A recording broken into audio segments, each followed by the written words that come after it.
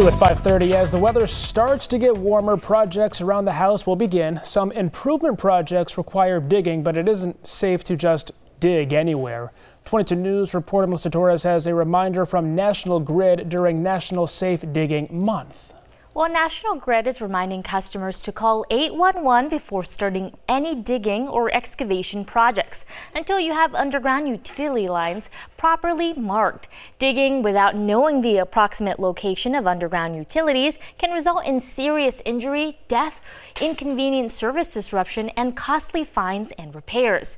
Hitting underground gas, electric, communications, water, and sewer lines while digging can cause a major impact on communities.